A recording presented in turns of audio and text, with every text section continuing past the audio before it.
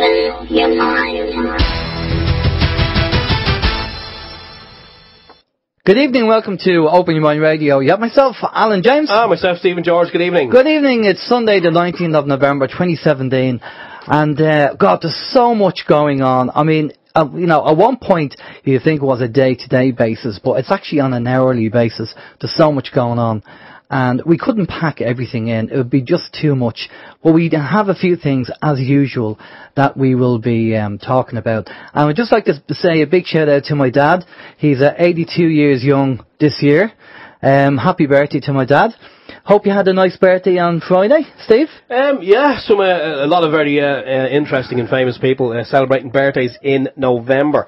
A big happy birthday to your dad. We'll just give him a quick.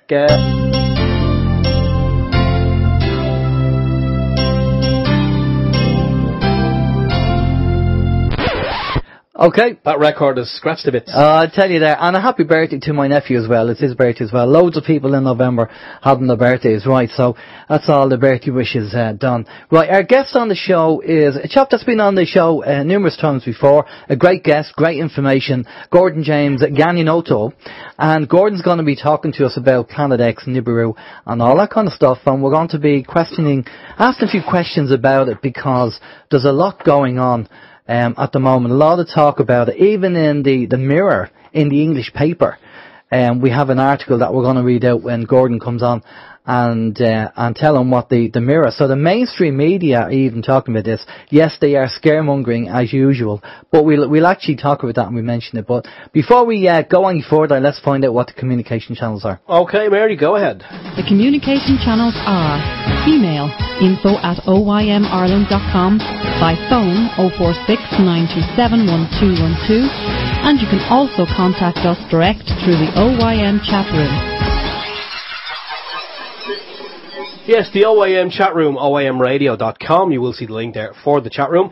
If you're a registered user, you can log straight in. If you're not, then you'll have to just send us off an email for a username and password. We also have People's Internet Radio as well, monitoring both of the chat rooms for your questions for Gordon this evening. We also have on the website there, we have the link for the YouTube, for the anti-social media Facebook, for Twitter. We also have a lot of great information, links to all or a lot of our previous podcasts as well for you to check out if you wish. And the email address info@oymradio.com. As we have said previously, if you're a long time listener or a first time listener, we do appreciate if you could just take the time to fire us off a quick email just to let us know that you've heard us or what you think of the show. Thanks. We do appreciate all those emails. Brilliant stuff. Okay, right, you're going to kick us off. Okay, I'm going to kick us off. The following information was sent in by a long-term listener in Switzerland, Patrick Carol, Patrick, thanks for that. The video link is from the VaticanCatholic.com, it says, which asks the question, why after all these years did they expose Harvey Weinstein? Before we knew about Harvey Weinstein, Robert De Niro was planning a movie with Harvey to expose the dangers of vaccines, which could focus on the financial motivations behind the vaccine manufacturers, as well as highlighting pharmaceutical ties to government agencies such as the CDC, that's the Centre for Disease Control. Yeah, it kind of just came out of the blue, really. You know, I mean, from what we've heard, like this has been going on for a long time in the kind of the movie industry with the likes of Harvey and probably other people as well, and only now it's coming to light because, well, maybe that's kind of what the thinking is, because he was going to hook up with Robert De Niro and do a movie focusing on the dangers of the vaccines. I'm actually surprised they didn't wait until after he was dead, because they generally do that with a lot of people. But obviously, they just don't want this movie being made. Well, Harvey Weinstein, they knew about him 10 years ago. And if you remember, a couple of weeks ago, I said, as a kind of speculation piece, that there has to be something more to it. It can't be just exposing Harvey Weinstein. There must have been a reason why they did it. And, of course, this article was sent over by Patrick. And it it says everything there as to why, because him and De Niro as well, apparently he was using a prostitution service or a madam service, and they were saying that that service also uses underage children. Well, that's not his fault. You know, if he's just ringing up and using the service, how does he know that? I don't know. But this is why, what they're trying to do, they're trying to put him into the same category as that, and all because the two of them are planning to do a movie against to expose the vaccines. And that's how it works. We know how the system works. If you step out of line, first of all, they'll try and get something on you, and they'll use that down the line if you don't do what you're told. It's just the way the system works. Right, the other thing is, as I said, there's so much going on at the moment globally, you know, on an hourly basis. It's just unreal. And I've just listed a few things here just to kind of give you an idea, but there's so much more going on, right? So it says here, Trump taken out of the US for safety as arrests are being made. Apparently there's over 300 indictments being made, as in people being judges sending letters to people saying they're going to go to court. Hillary Clinton and John McCain have ankle boots on, as if they had an accident on the right foot, and all at the same time. These are apparently tracking devices to hide the shame of being treated like a convict. So they both have ankle boots on the right foot at the same time. And if you know when convicts are let go out of prison early, they have these tracking devices put on. Well, basically, to hide the shame, apparently these ankle boots have been put on them. So if that's is the case, well then, fantastic. We're taking a step in the right direction. You sure it wasn't a skiing accident, no? Oh, well, there you go. And your woman, the Rothschild's wife, I forget her name now, somebody probably remind me now, but there was a tweet between John McCain giving out about the boot, and the Rothschild wife said, I forget her name now, she said, "We're working on it, John," as if she's saying we're going to try and get the boot off, you know, but good luck with that one, love. Facebook, Twitter and Google executives being questioned by Congress about high rankings for the Democratic Party, i.e. trying to change voter opinion.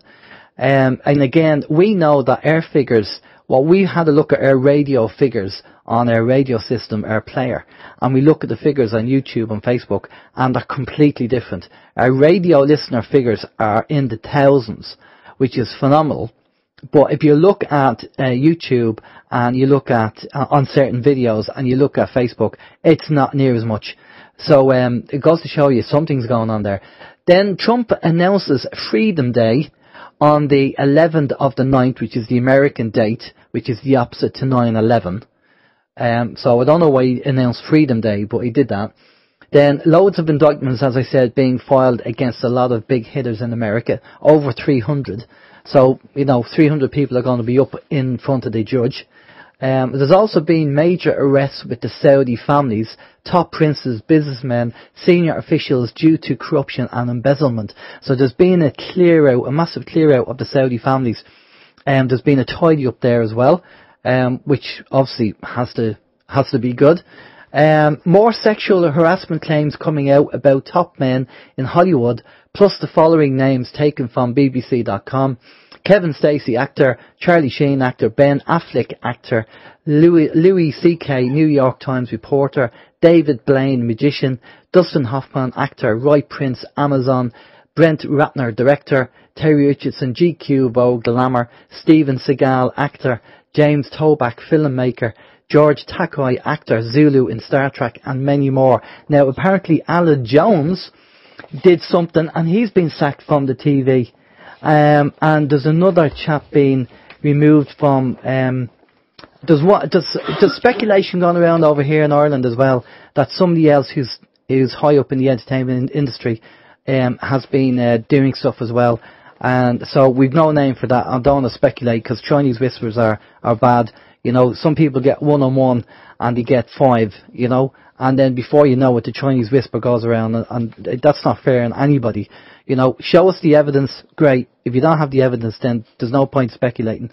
So there you go. So loads of stuff going on, loads of people being exposed, loads of people being talked about as to what they did in the past, and people coming forward.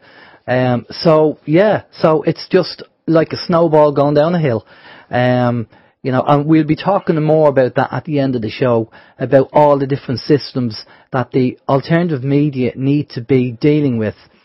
The paedophile sexual harassment thing has now grown legs, and it's running, and it's on its own now. The snowball's gone down the hill. So we need to now switch our tactics and all our energy to different parts of this jigsaw puzzle. And as we attack each one and expose each one, each of them will be the snowball going down the hill, and hopefully it'll be all exposed. There you go. So we'll talk about that later on. Next one up, Steve. It's a load of snowballs.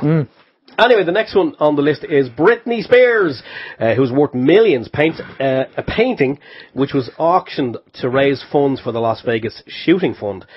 It sold for $10,000, and it looks like it was painted by a 7-year-old.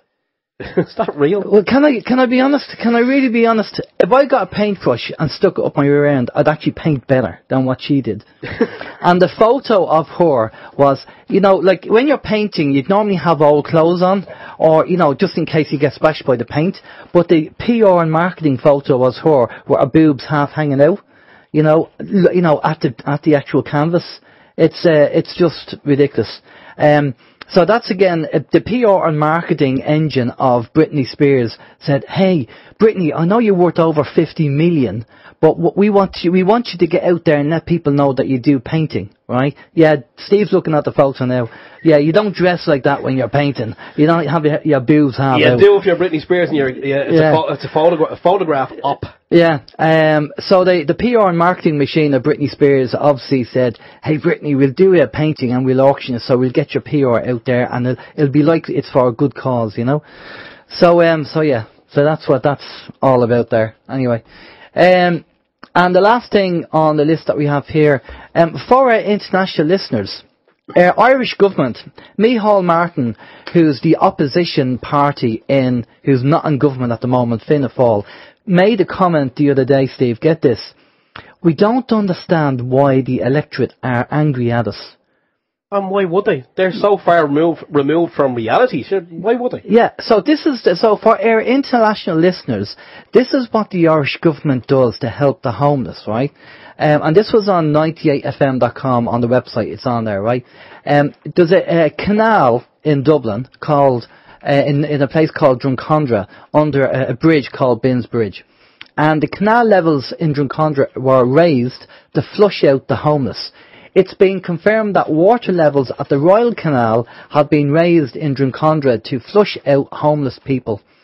The move, branded disgusting and inhumane, has been defended by Waterways Ireland, which says it's trying to keep the public safe. Yeah, right. Rough sleepers use Binns Bridge at Dorset Street for shelter and somewhere to stay, but Waterways Ireland, which is in charge of canals, says part of its job is to prevent drug use and public defecation.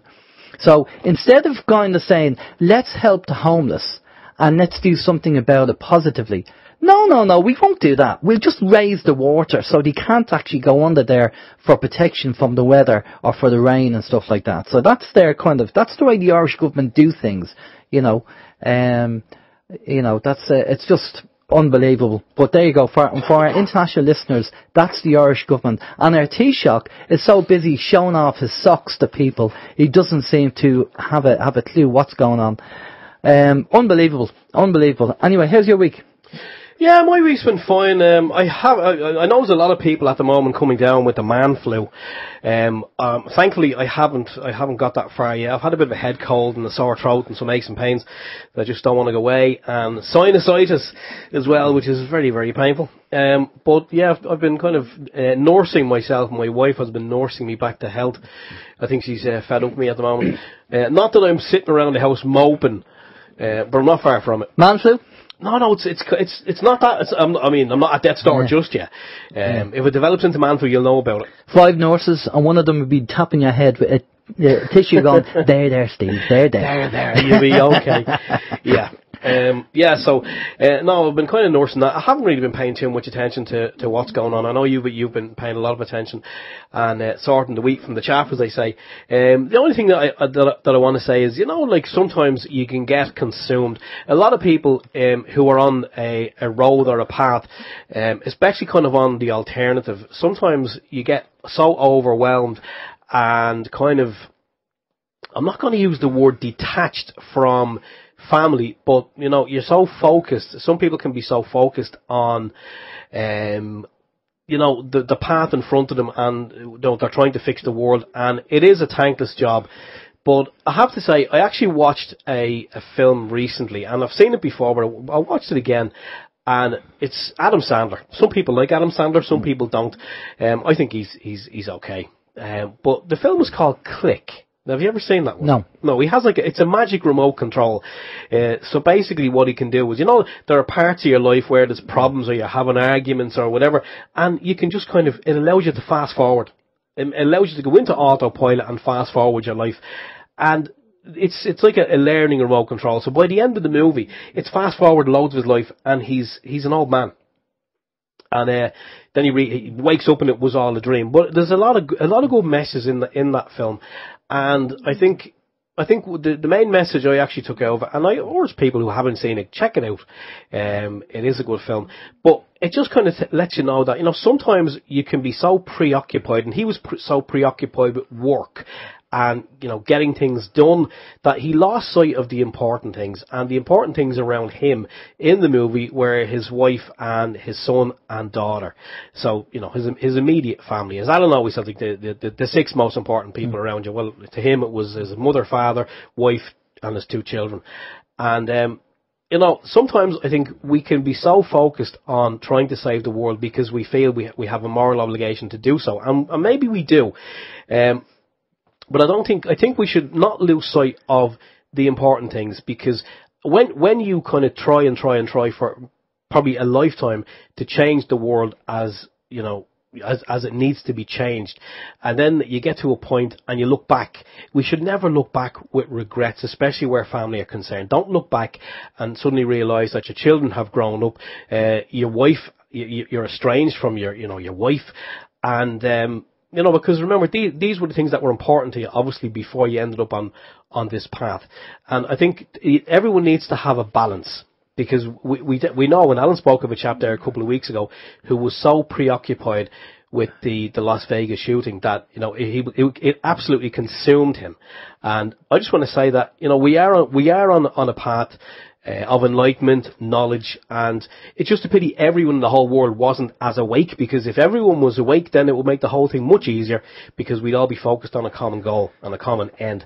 But I just want to say, I think we all need to kind of look back and take stock, and, you know, keep important, you know, the people who are important in your life, you say your immediate people, your family, we need to keep them close and make sure that we don't get, you know, detached. And yeah, so I mean, that's really it. That's kind of my lesson that I've learned for this week.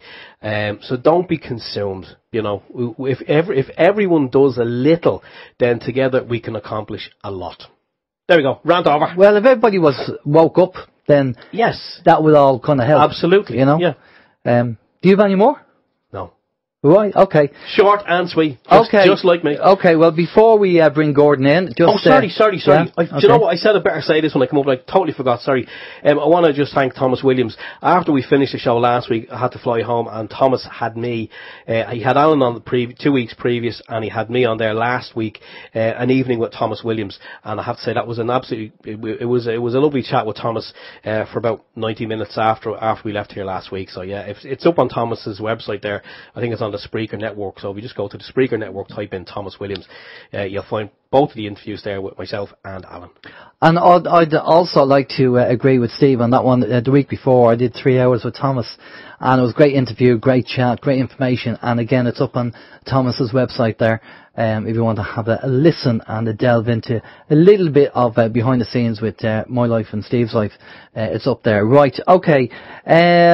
Just one thing on the list before we bring Gordon in. We got a message from Ben Gilroy. You know, Ben has been on the show before. We're going to get Ben on shortly in the next few weeks. He has a case coming up in the High Court. And Ben said the court, it's a contempt of court, and it's on the 30th of November with Judge McGovern against the corrupt system, corrupt courts and judiciary. It will be interesting as Ben is cross-examining an AIB banker. This is the first time this has happened. Please come and show your support on the 30th of November. It's obviously in the High Court in Dublin. This is an opportunity to show the system we are sick of the corruption and things have to change. Well, no better man than Ben to cross-examine an AIB banker. I know he did some banker up in the north, and it was 2 hours he was cross-examining him, so he knows how to do it, and he's well capable of doing it. Do you reckon it'll go ahead?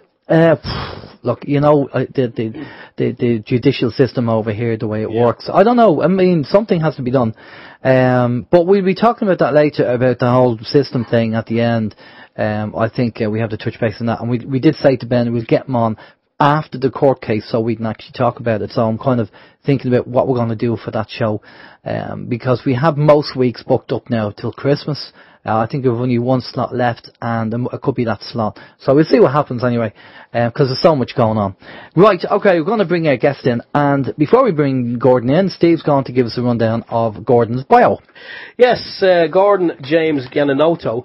He's an attorney, a contractor, and ET contactee. Gordon James Gianniotto had many childhood UFO and ET encounters.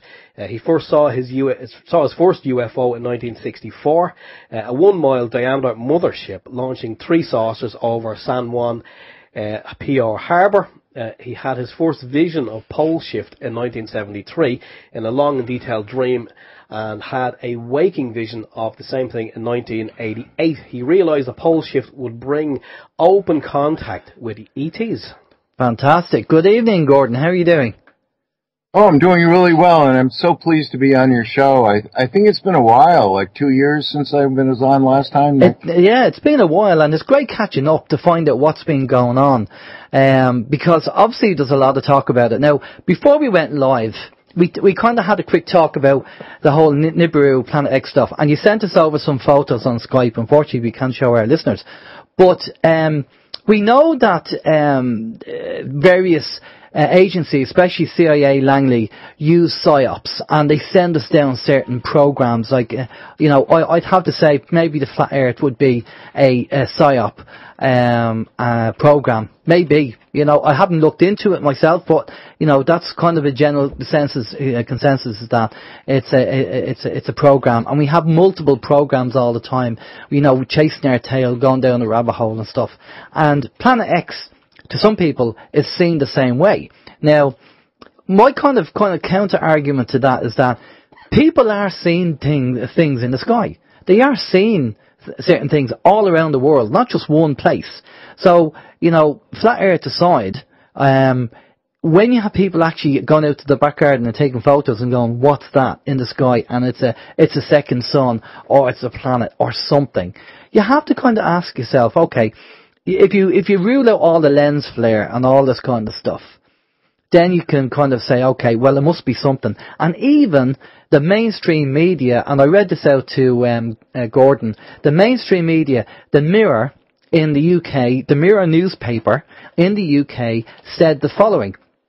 If you go over to the mirror.co.uk website now, if you go over there, it says, could the end of the world come today? Mysterious planet Nibiru set to wipe out all life with apocalyptic earthquakes.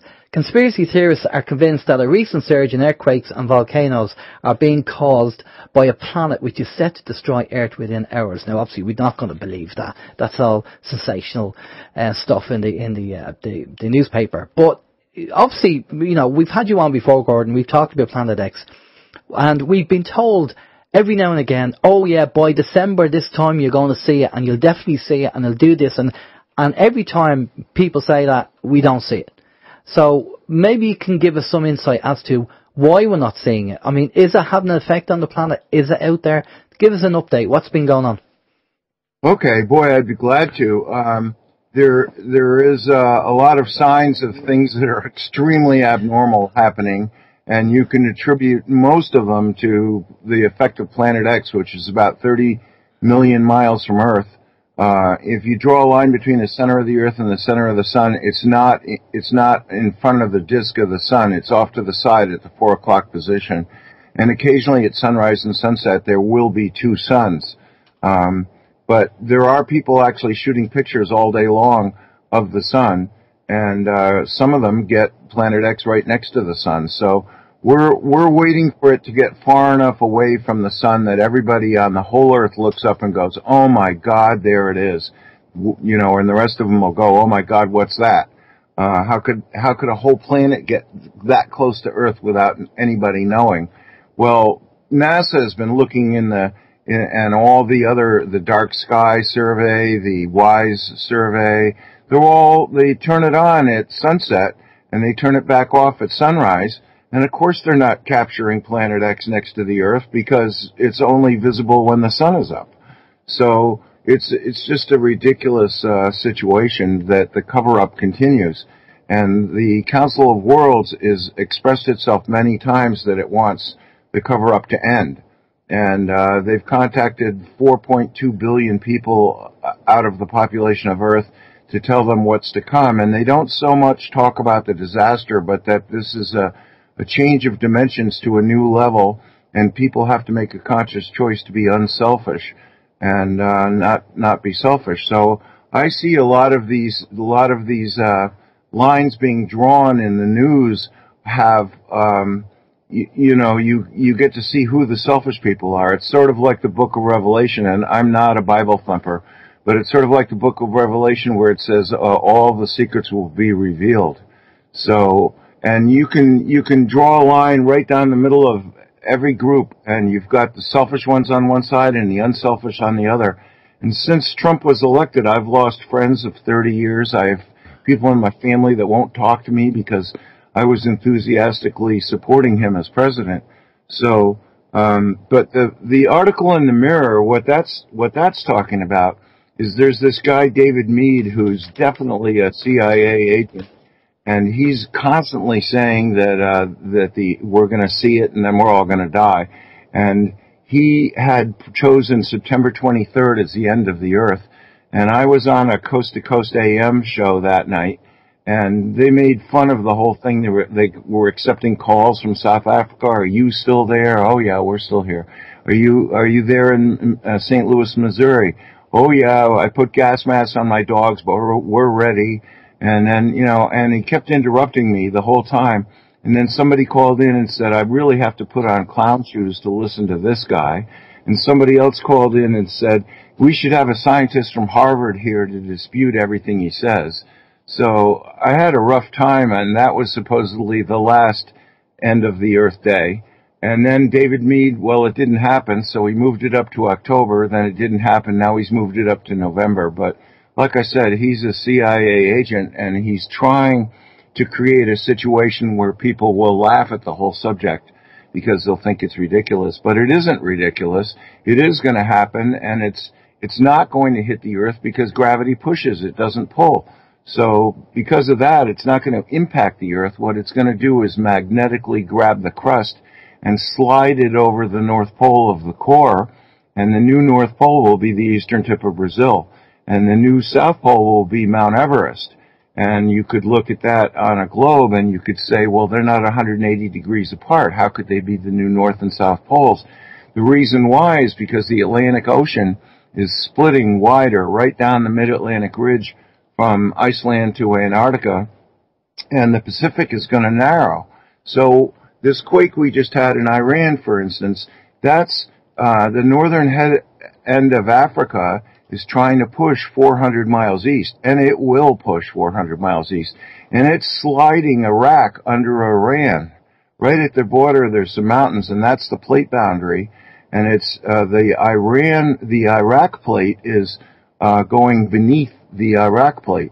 But at the same time, there's huge earthquakes at the northern tip of South America because that's about to move 400 miles west. So there are going to be some earth changes, and when it's all said and done, Mount Everest will be the South Pole, and the eastern tip of Brazil will be the North Pole. But people get confused because there's all this news like Planet 9. What the hell is Planet 9? If we're talking about Nibiru as Planet X, what the hell is Planet 9? Well, since I was last on, they discovered that there's what they think is a planet because it's a burned out star, so they can't really see it, but they can detect where it is. And it's off in the direction of Orion, and what it really is the solar system is a binary system, and that's the other star. And that's where Planet X comes from every 3,600 years. It comes from going around the burned out twin of the sun, then it comes back to the sun and the solar system, and then it goes back to the burned out twin. So that's what Planet 9 is, and they'll never see it because it's not glowing, it's burned out. And so this whole Planet X thing goes back billions of years, and this is not just something that just started happening. And it comes every 3,600 years.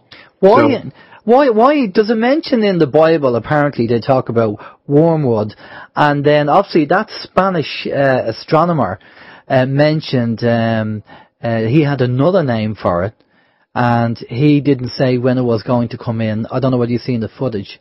I'm trying to remember the name that he had, but it has loads of different names. Right. And it's also called the Destroyer Comet. It's also called the Planet of Passage, Hercules Globe, stuff like that. Yeah, that's the Spanish guy called the Hercules or something. Oh, Hercules. Yeah.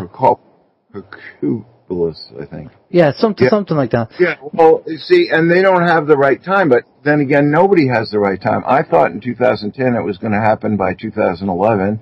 And then I thought the same in 2011, it was going to be within a year, and then it just goes on and on and on. What's been happening is that the Council of Worlds has been holding back the time of pole shift in order for everybody on Earth to become aware of it physically and consciously. And that will allow everybody to make the spiritual choice to be unselfish, kind, live by the golden rule, or to be selfish and basically narcissistic and possibly even psychopathic or sociopathic. So that's what you see this line being drawn right now. And why do you think all this? We were told like 2 years ago that all this stuff would be coming out, this revealing of masses and masses of information, and it's just like a snowball gone down a hill now. It's the amount of information coming out and being exposed. What's been going on is phenomenal. Do you think this is part and parcel of what's planned? Yes, because the Zetas, who Nancy Leader's in touch with, and she has her website, zetatalk.com, which you should look at. For 22 years, she's been taking questions from the public, asking the human Zeta extraterrestrials, the little grays with the big dark eyes. She's been asking them the answers to the questions, and then they tell her, and she types it out. So that website, zetatalk.com, has all of the subjects that I could possibly mention in this show, plus 1,000 others. And it's over 40,000 pages of questions from the public answered by extraterrestrials. So that's an eye-opener, and I recommend that your listeners go look at Zeta Talk, and it has its own search engine, so you can look up various things, but it's a remarkable piece of work, and you had her on a couple of weeks ago. Yeah. And she's not in great condition. She's a little bit elderly, and she does all this for free. Okay, well, I do have a question for you on that. As you say, Nancy was on a couple of weeks ago. We had a great chat, and our newsletter is very comprehensive. There's loads of information on there, goes into detail, right? But here's my question mark, and this is my concern, right? When we asked Nancy how many people tune in to the Zetas, she said there's 2 people, herself and another girl that she knows. Now, when you have 7 billion people on the planet, and there's only 2 people that can tune in to the Zetas, I have to ask the question, why is that? 7 billion people and only 2 people that the Zetas are talking to. That concerns me. Now, I'm not saying it is the case, but is there not some kind of God complex, or you are not worthy, and if you want to know, you have to come through me? She's talking about a particular thing where the Zetas implanted something in the brain to allow the person to be in direct contact with them flawlessly and clearly. But, for instance, my wife is in touch with the Zetas, and we've had Zetas in the yard, Zetas in the sky, Zetas in the house. So we've had a lot of contact with Zetas. And when she's saying what she said about 2 people, that's 2 people who have a clear, uninterrupted flow.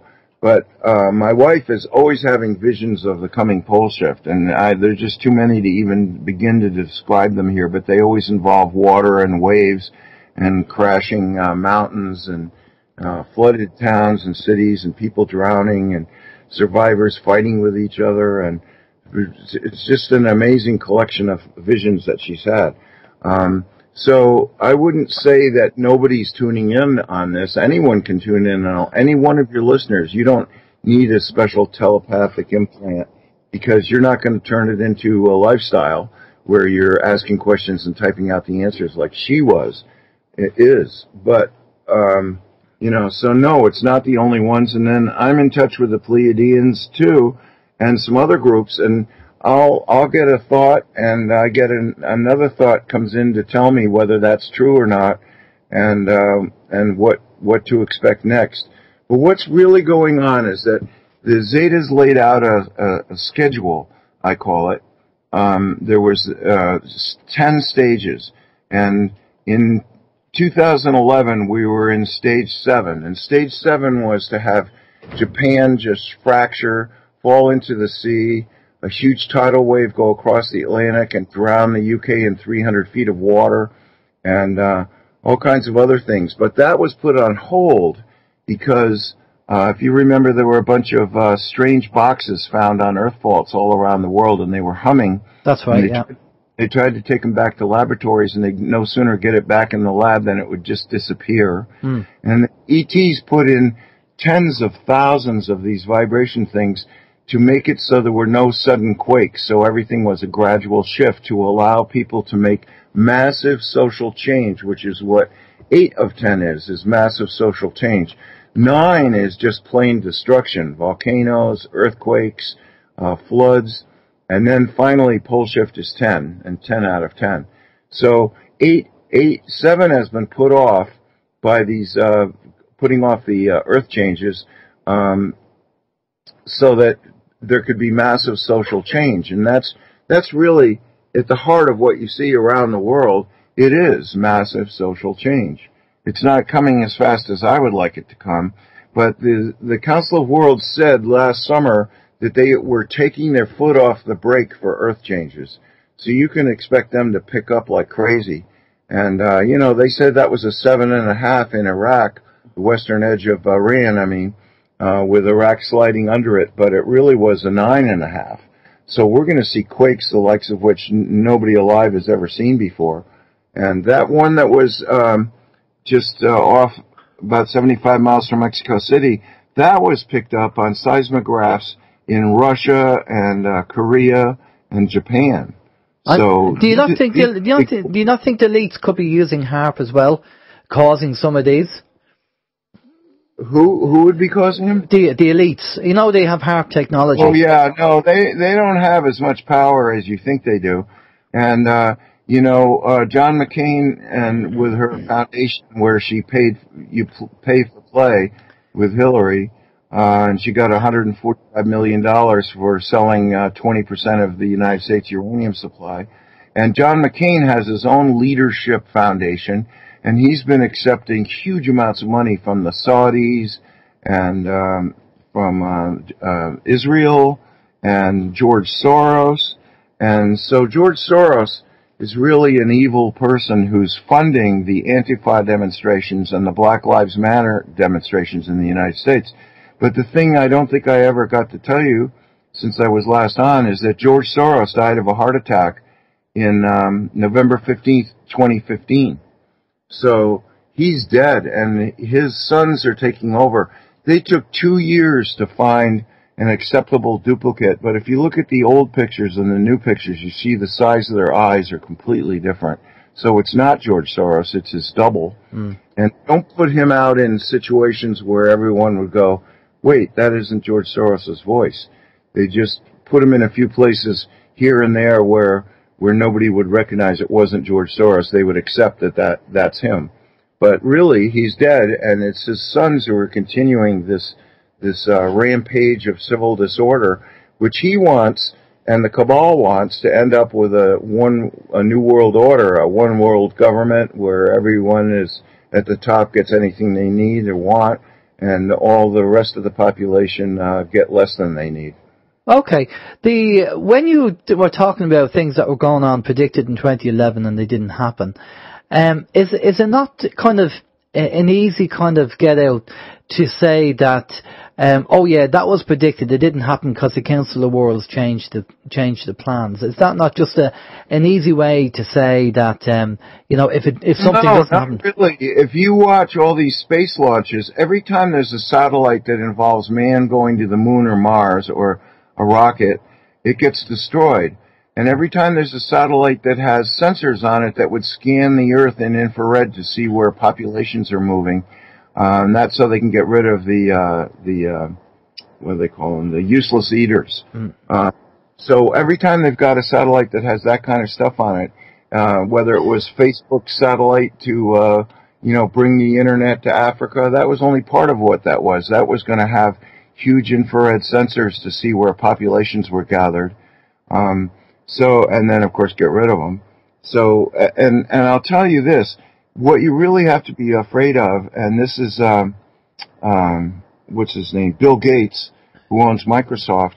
He had a private talk that he charged $6,000 a person to go to the talk, and nobody was allowed to record it, but somebody did. And what he said was, we plan to sculpt the population with vaccines. And what he means by that, because the Zetas have been asked and answered about it, is FEMA and these other government agencies are going to say, sure, we'll bring you to a safe shelter. You just get on this bus and we'll take you there. But first you have to have this vaccine, this vaccination. And the vaccination will be the live virus, not the half-killed virus in a normal vaccine. And so all these people are going to die. So absolutely refuse any vaccines that are offered to you. And another thing that I find interesting is your initial news bulletin at the beginning of the show. Robert De Niro has a film festival called the Tribeca Films Festival. And there's an incredible movie called Vax, V-A-X, which is all about what's wrong with vaccines. And somebody at the Tribeca Film Festival accepted it to get top billing as one of the movies at the film festival, and Robert De Niro found out and immediately canceled it. So I don't know that he wants to do his own vaccination movie, and I worry what kind of angle it would take on it, because I know that this movie Vax, V-A-X, is an incredible movie, and he didn't want it shown in New York. So well, we've seen the movie, and we've had the Vax team on our show here. So yeah, I mean, it was a very interesting movie, and it really goes into detail on the exposure of vaccines. And people are so they're so aware of it now. Even over here in Ireland, there's a big push on again, because the vaccines have a shelf life, and they want to get rid of them vaccines before the shelf life is up. So there's a big push on now for vaccines. But so many people are beginning to wake up and ask questions about it now. It's great to see that people are doing it. But just a question for you there.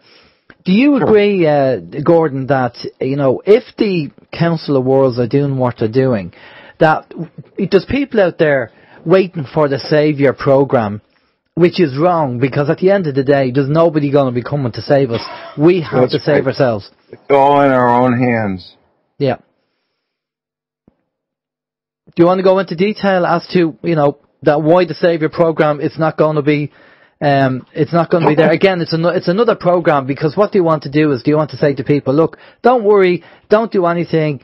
Whether it's the rapture or the ETs, they're all going to come down and they're going to save you, so you don't have to do anything, which is a load of BS. We have to save ourselves, and that's what it's all about. So true.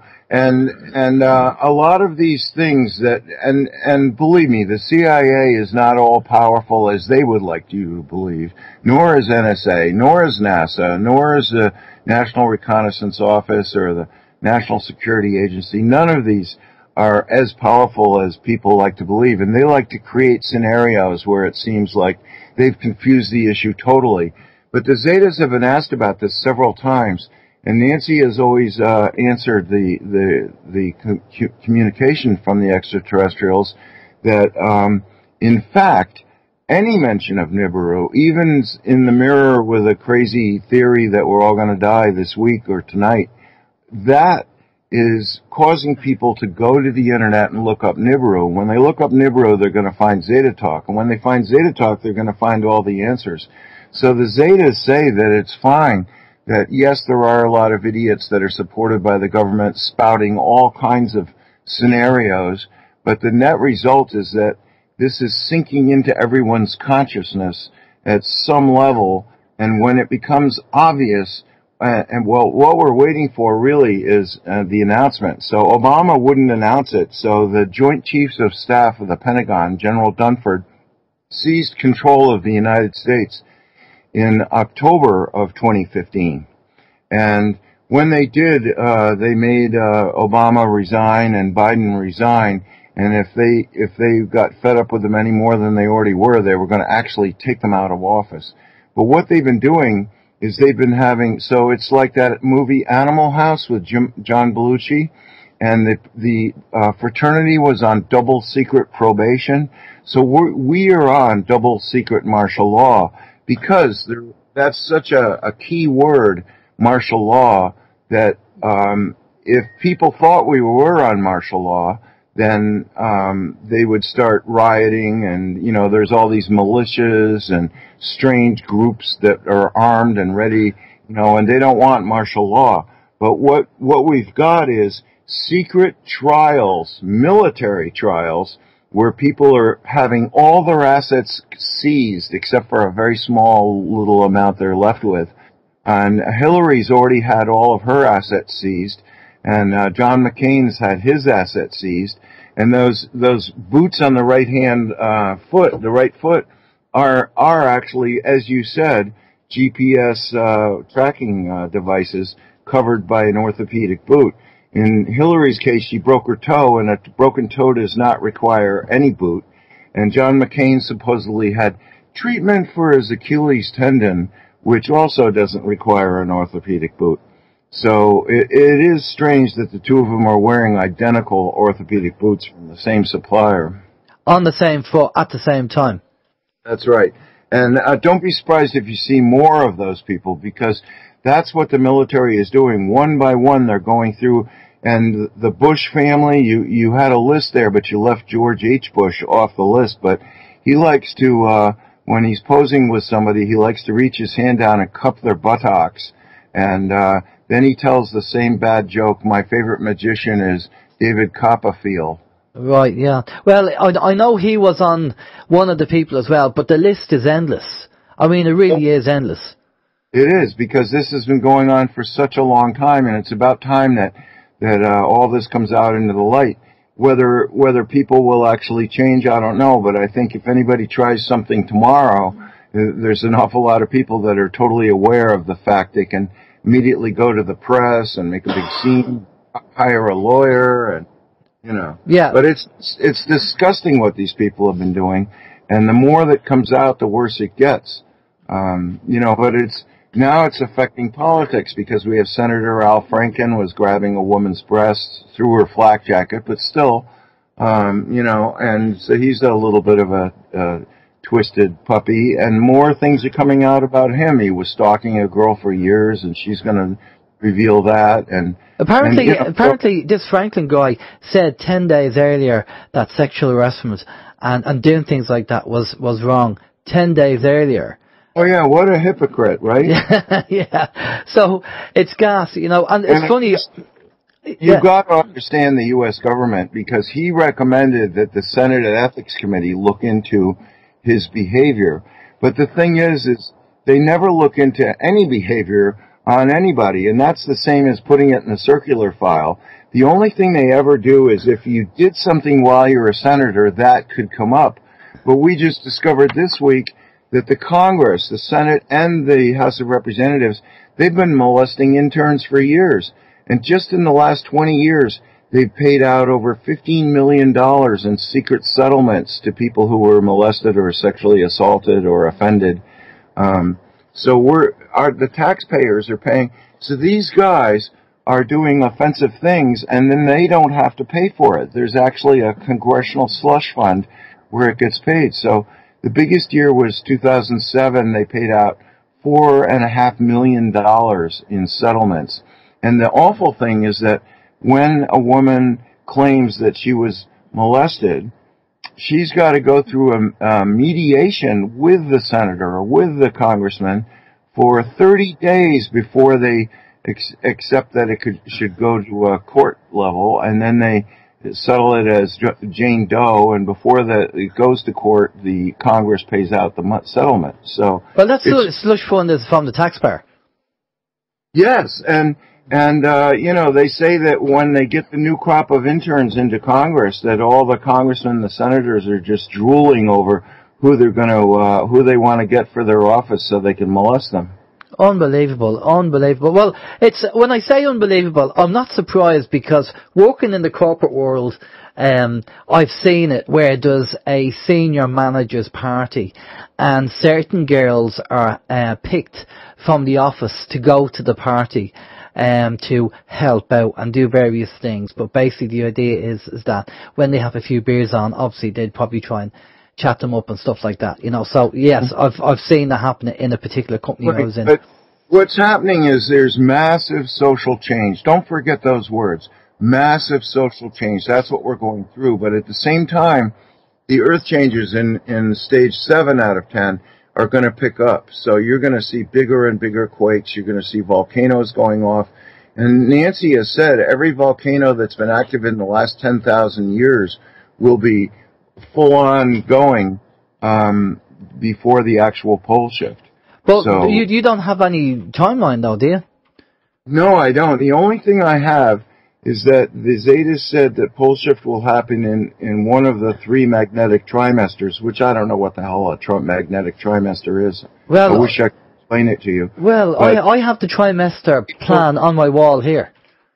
April, August, or December. Yeah. So Janet had a very clear vision, a lucid dream of the first waves coming in were pushing ice ahead of them. Well, there's no ice in August. In December, ice is just starting to form, and in April, the ice is starting to break up. So I've even gotten Nancy Leader to agree with me that she thinks, she doesn't know, and she said if she knew, she'd tell everybody, and that's why the Zetas don't tell her. But they say they've known the hour, day, week, month, and year of pole shift, and it's never changed. So, okay. Question for you. But I think it's going to be in April, and I don't think it'll be April of next year, because we'd have to cover a lot of ground with earth changes before it could be April of next year, but maybe April of 2019, I don't know. But the point is that your listeners should get, and you've had guests on that talk about this, if you're ready today, then, you know, damn it, you're ready tomorrow. Well, if you remember, we didn't do this interview, but there is an interview out there from Coast to Coast that was done with Art Bell and Father Malachi Martin in 1997. And Father Malachi Martin said he read The Third Secret of Fatima, and he knows about Planet X and Wormwood. And when Art Bell pushed him on the time and date, he said, it's not within 50 years, it's not within 30 years, he said it's within 20 years. Now, that was 1997, we're 20 years ahead now. Right. And, well, we all, you know, those of us who have been ready, I mean, I moved to Maine thinking that I would prepare for pole shift, and one of my parts of my plan was to move to a new area where I could be safe, so I was able to buy this mountaintop that we live on. It's in the middle of the Maine coast, an undisclosed location, because I don't want people showing up, and there are selfish people who try and show up all the time. Nancy has published her address, and people actually go to her house, and she's had to call the sheriff a few times. So, okay, you know, I had a girl call me up and say, a woman, that she wanted to come and live with us. And I said, where do you think we're going to put you with a 1-bedroom cabin, you know? Well, it could be a menage a trois. You never know.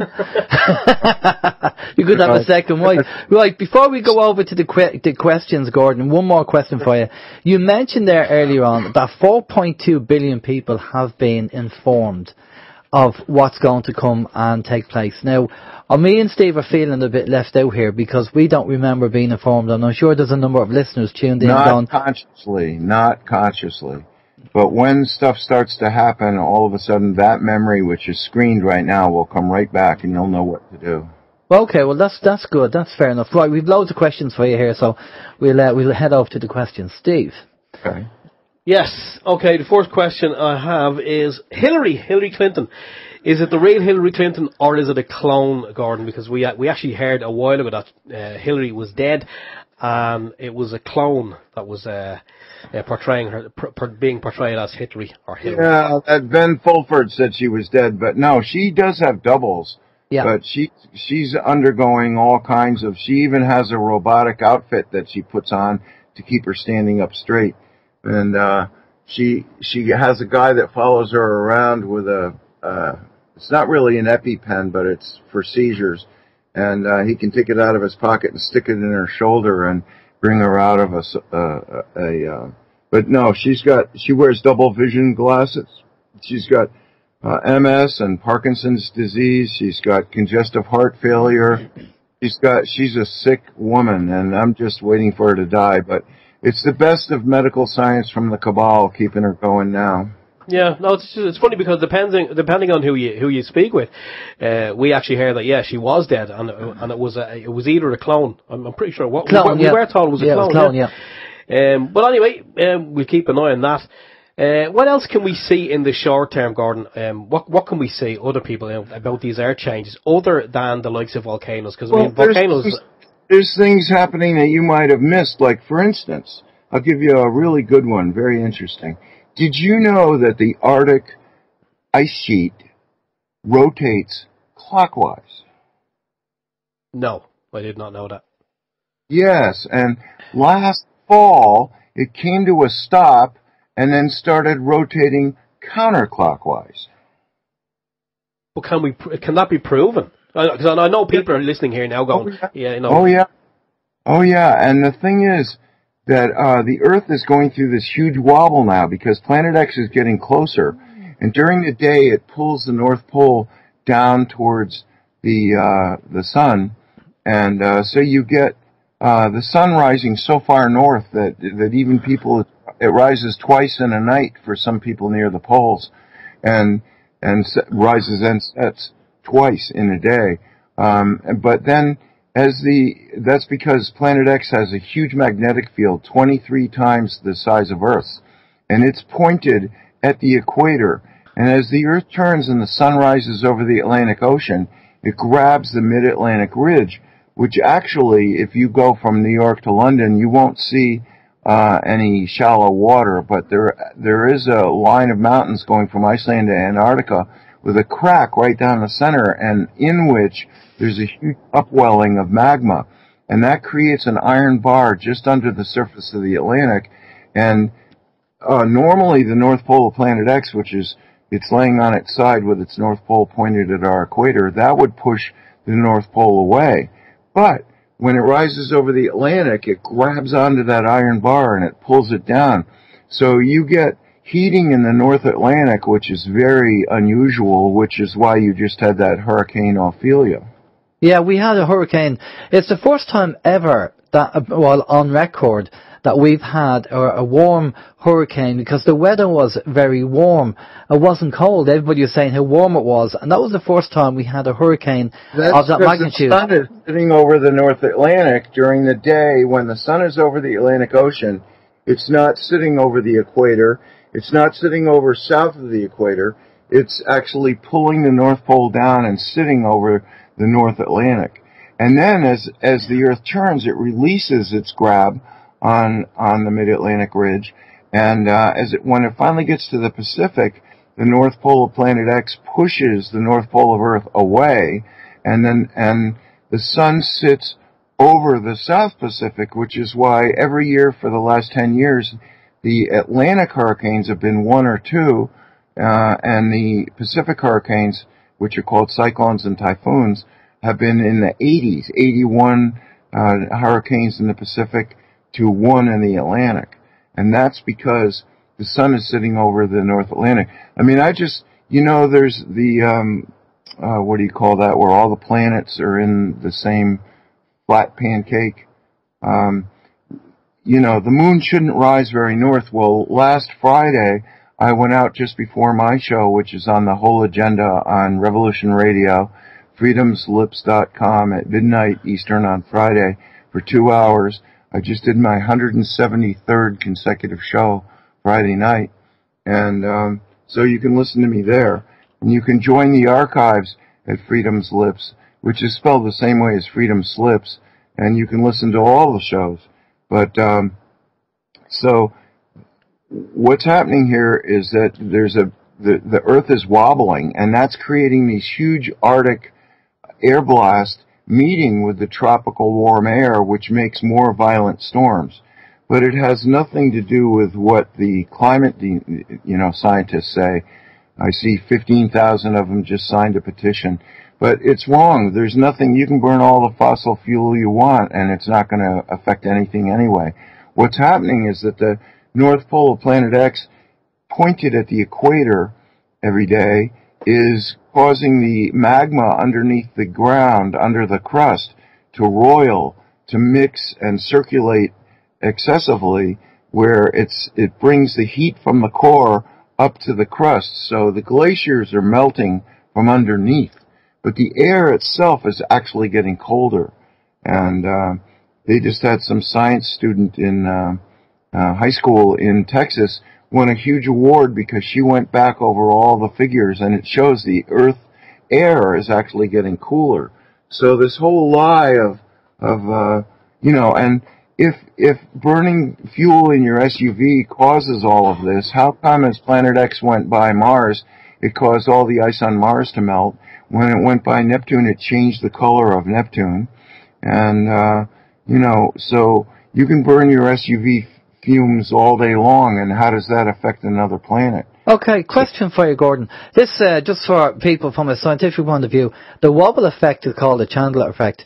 And it's been well documented that, people are saying that this is happening. When you said earlier on about the whole, people have to wake up and you have to become, service to others rather than service to self, and then, the ET side of things, the Council of Worlds, what's going to happen? I mean, if Planet X does come in, say 2019, for example, right, and things start getting worse on the planet, what's going to happen to people on it? I mean, is it, because we've heard some people saying, well, hang on a minute. Some people say that that's not in my reality, that's not in my timeline, I'm not going to focus on that, so hence it's not going to affect me. And other people, because we know it's all about fear, they're trying to create fear in the people, and we've gone down that road so many times, we just see it as information. But why is the solution? What's going to happen? Well, people, I mean, there's such a mix of people talking about this out there.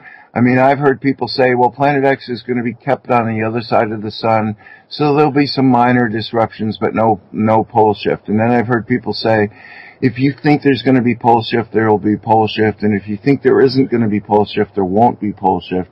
But actually, when it comes close enough, which will be ultimately the closest it will get is about 15 million miles from Earth, when it does that, it's going to slide the crust up over the North Pole of the core.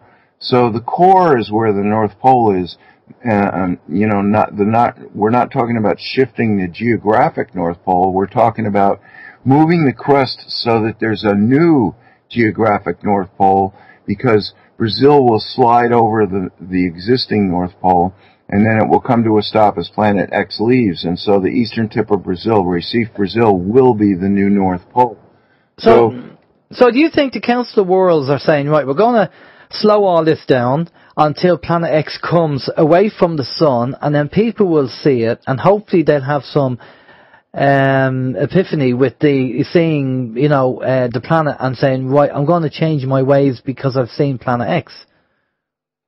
Well, they're not going to instruct anybody that they should do anything particularly. But the thing is first we've got, ETs are definitely here, and the only ones you can ever see are the unselfish ETs. So if you see a UFO, that means they've selected you as an unselfish person, which is so you should pat yourself on your back. They won't show themselves to selfish people, and selfish ETs are not allowed to show themselves at all, because if they did, they would do it in a horrendous, frightening way. So they're all going to have to leave. So it's only going to be unselfish people. The Earth is going to change frequency to a higher dimension after pole shift, and there'll be no place for selfish people left on Earth. And that's the meaning of the meek will inherit the Earth, is not the stupid people and not the selfish people, but the unselfish people. So that's a hint as to what they mean with that. But where will they go, Gordon? Where are these people? I mean, the pole shift is going to have an effect on the planet. What's going to happen? Like, say me and Steve are here, and with the pole shift starts kicking off, and there's more earthquakes. I mean, do we get, do we change the frequency, and then it doesn't affect us? So what happens? No, not at all. It's possible that some unselfish ETs will meet with certain unselfish people and say, we're offering to take you off the Earth so that you don't have to go through it, and we'll put you in an extraterrestrial city where you'll be safe, and then we'll give you the choice if you want to go back.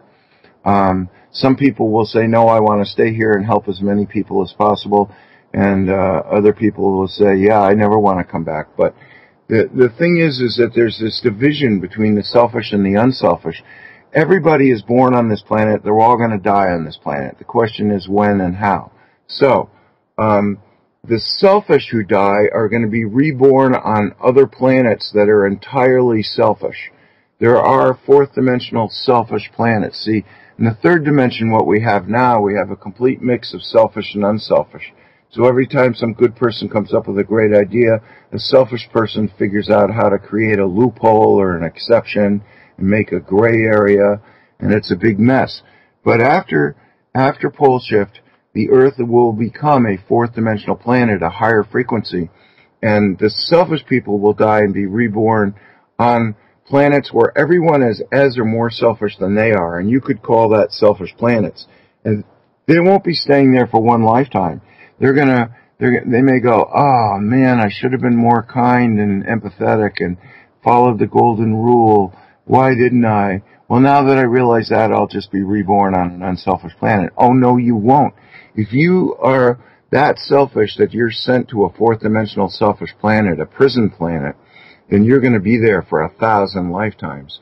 Now, the people who are awake and unselfish, they will be allowed the first option of being reborn on the new Earth, which will have a new human race. And the human race will be a mixture of extraterrestrial humans, yes, there are many, and Earth humans. And everyone will live for 400 years, have an IQ of 300, and be completely telepathic and can contact any other living being in the universe. So that's going to be a great place. In the fifth dimension, all is one. So how are you going to go from being a selfish person on a selfish planet to being an unselfish person? Well, it's not going to be easy. So you probably aren't going to see those people for a really long time. But 2/3 of the population is about 60% selfish and 40% unselfish. So that's not enough. So a watery planet has been selected for those people to be reborn as sea creatures. And the reason for that, probably octopuses, octopussies, they're going to be octopuses because if there's one place in which people went wrong on Earth, it's possessions. So as a sea creature, you won't be having any possessions. And so those people hopefully will get the idea and be kind and live by the golden rule and be empathetic. They'll then graduate from that to the new Earth. But only about 1/3 of the Earth is going to have the option to be reborn on Earth. Now, the Zetas say that with the 700-foot tidal surge that's going to go around the planet, the oceans are going to slosh 700 feet high. Because of that, and then they'll drain, then all the ice will melt over 2 years, and then the ocean will come back to being 700 feet above present. So that's your problem. And there's a great website, I think I have it right, maybe you can look it up while I'm talking, but I think it's called Hey What's That? Sea Level Rise. And if you do a Google search for Hey What's That?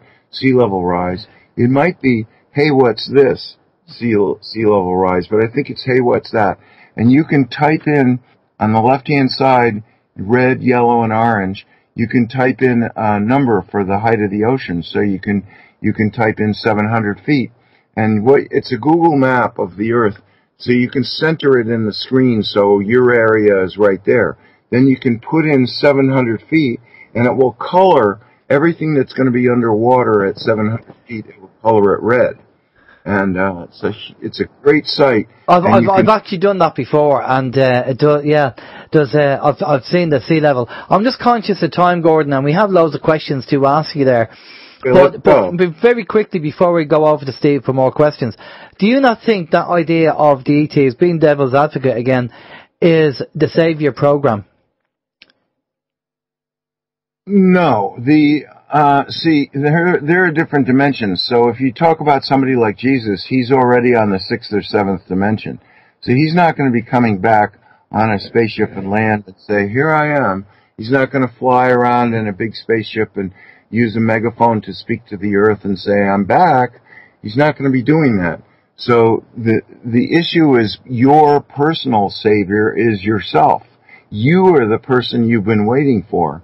So get on it, Okay. Land in a safe area. Now, everybody, the Zetas say that 9 out of 10 people are going to die in this cataclysm.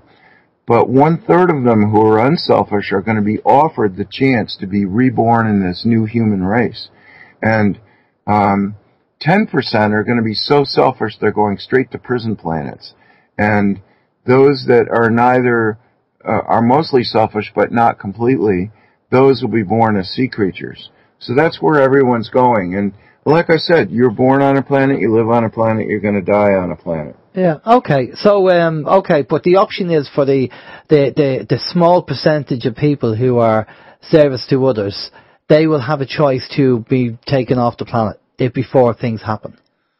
Some of them will, yes, and that's clear. And then the rest, they don't really care if they die. They just want to be there to help other people because maybe they're elderly. Like I just turned 69. Can you believe it? There you go. You're looking well for 69. You are. Yeah. Right, we're going to get the questions because I know we have a lot of questions there and we want to try and get them in and get all the questions. So we'll quick fire them over to you there. Right, Steve. Yeah, who did I say Gordon actually looked like? Charles Bronson, yeah, he looked like Charles Bronson in the picture, I have to say so. Yeah. But he doesn't have a death wish.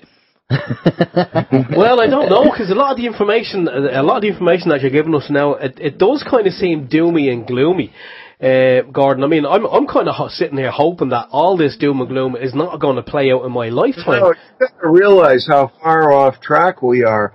This cabal and these selfish people and the money and the financial situation is all designed to benefit the cabal, and they would love it if the pole shift would keep getting put off and everyone would keep their nose to the grindstone and make their credit card payments and their school loan payments and their mortgage payments.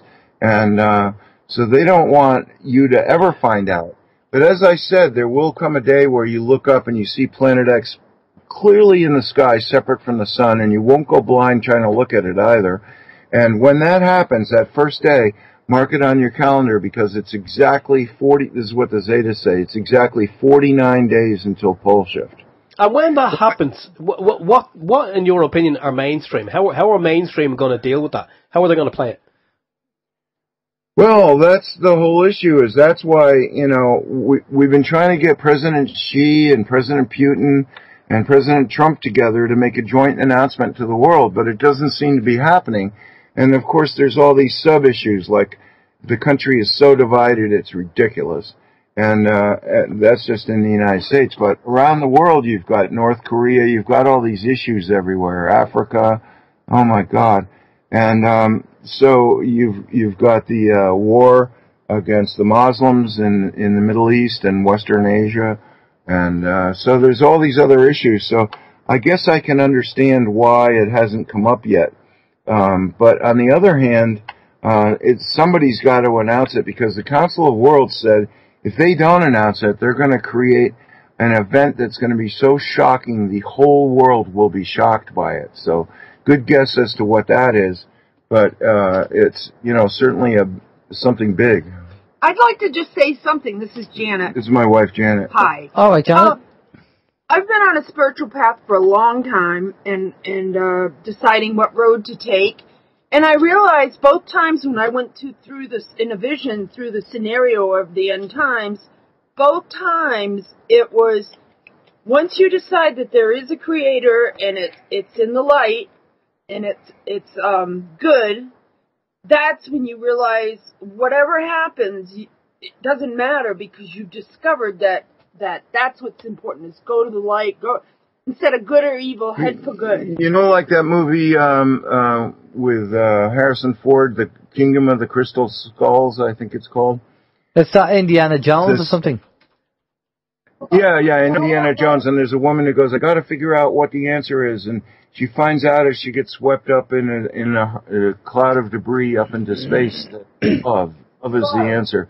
And Janet's had dreams where everyone in her family gets on her brother's lobster boat, and they're all standing there, and the end is about to happen, and they all hold hands, and they each tells the other that they love each other, and then they pray to God that they be saved, or pray to the Creator that they be saved. But her dream never ended. It was about to happen. They're on the boat. They're holding hands, and a light came out of the sky, and that's where her dream ended. Okay, well, we just have to play it by ear, I think, and see what happens. Right, we'll try and get through these questions, Gordon. Steve? Yeah, if something cataclysmic does happen, Gordon, and as you say, some people may be given the opportunity by extraterrestrial beings to hop on the ship and we'll bring you elsewhere so you won't have to go through this, and when it's all over, we'll bring you back. We were given information before where a previous guest said, if you're asked to get on the ships, don't get on the ships. Run in the other direction because the ships, they will take you away. They will take you off planet, but not for the reason that you think they will. Well, it's like the Twilight Zone, serve man, right? Yeah, that's it. Yeah, how to serve man. But no, see, the thing is that the selfish ETs are not allowed to show themselves. And the unselfish ETs are only going to show themselves to unselfish people. So if you start seeing a flying saucer and you know you're selfish, there's something really wrong with this scenario. Because you're not going to suddenly be saved, nor are they going to kill you. They're not allowed to mess with any freedom of will choices that any particular human being has. So all they can do is talk to you and offer you. But if you're unselfish, it'll be pretty clear. I mean, there might be some of your friends in the group, so the ETs land and your friends get out and tell you, look, this is a good choice for you because this is going to be underwater, and by tomorrow you might be dead. So, you know, they're only going to be helpful. And I know that you find that hard to believe if you have no experiences, but Janet and I have had so many flying saucers. We've had over 48 times that we've had saucers in the yard, in the sky, above the yard. We've had ETs in the yard. We've had ETs in the house. And when you're dealing with a real unselfish ET, it's like you're dealing with a God level or something. It's like an awesome unconditional love that you just feel. It just radiates, and it's like a pure experience, and it's joyful. So if you're not having that and you see something that's really scary, it's probably because you are a selfish person, and the selfish ETs are not allowed to contact unselfish people, but they sure as hell are allowed to contact selfish people. And that's what's going on with all these mass shootings and violent things, is the selfish ETs are trying to recruit people to these prison planets. So if you lose your temper and start hurting people, well, you've just taken out an application for a prison planet. Drugs that are making people like zombies. Well, all the drugs. Do you want to go through the questions there? Yeah. Is there more there? Yeah. What do we have? We have one from the captain on People's Internet Radio. He says, have you seen the headline, Lord Rothschild, the one that we see a lot of in videos, has been killed in a plane crash? and he provided a link to the same. Have you any news on that? We actually, just to talk about that, there's no confirmation that Rothschild was actually killed in the crash. They mentioned the pilot and 2 other people. The 4th person they haven't mentioned. Now these 2 pilots were apparently very, very good pilots, and they just happened to have to crash over the Rothschild land. Your Newswire, there's a rumour that that's kind of controlled opposition. Now, I don't know how true that is. See, here's the thing, Gordon. We hear different things, right? And I know you said about selfish ETs and unselfish ETs, but we hear about the Draco and the looshing of energy, and they use one at the top of the food chain, right? So if that's true, I mean, have a look at Phil Schneider, the videos of Phil Schneider, the underground engineer who built the bases, and what people have said they've seen with the Dracos and stuff like that. That doesn't seem to make sense, because if they are, like Jupiter Ascending, the movie, if they are Dracos and they are actually taking 10,000 people from over in Syria up and to use them as food or slaves, then surely in 10,000 people there must be people who are not selfish in that group. Then why would they be taken? See, this is the counter-argument. No, not necessarily. You see, you've got to understand is the first ETs to make contact with the U.S. government were selfish ETs. And a lot of these projects that Phil Schneider was familiar with were underground government selfish ET cooperation agreement facilities. And so, yes, there is some selfishness, but all the selfish ETs, all the selfish people, everybody in the Cabal has been told the same thing. You have 2 choices. Become unselfish and loving, or leave. And of course, they don't want to do either, because they're thinking, well, if we just hang on and keep the 4th dimension from coming, we'll still have our little world to play with and our power games, and we can control and own everything. And I mean, I started calling the Muslim and the socialist communist parties Islamunistic, because Osama bin Laden from Tora Bora early on told the Iran-Contra groups and the Muslims, be nice to the communists because they're the same as us. And what he means by that is both situations would result if the Muslims took over the world or the Cabal took over the world. What both will, and the socialists and the communists, is that the elite leaders get everything they need, and everybody else has a lot less than they need. So that's not going to happen. Those days are over. You're watching them. It might be behind the scenes right now, but you're going to see that all of this is being taken care of. Okay. Okay, well listen, here's another, again playing devil's advocate, and here's another counter argument to what you said. And I'm not being argumentative, I'm just saying what I've read compared to, you said that the first group of ETs that connected up with the US government were selfish ETs. I heard the opposite to that. I heard the first set of ETs that come down were the unselfish ones, and they offered they offered technology, and they offered ways to heal yourself and all that. And Eisenhower turned it down because he said it would have a massive effect on the planet if we had that technology. So they went off, and the second set of ETs that came down were the selfish ETs. And they're the ones that he did a deal with. And then he kind of said, well, you can have the hardware, we'll have the hardware, you can have the software, and the software being us. But there was an agreement that they could only take so much, but they actually didn't, they didn't follow the agreement. There is a good book out there called The Unique Planet of Choice. Yeah. They cannot, I'm telling you right now, selfish ETs cannot go anywhere near an unselfish human. They cannot do anything with them. And they're blocked from that. There are rules of engagement between the selfish and the unselfish ETs. And the selfish have these rules, and they are, Eisenhower didn't turn down contact with unselfish ETs.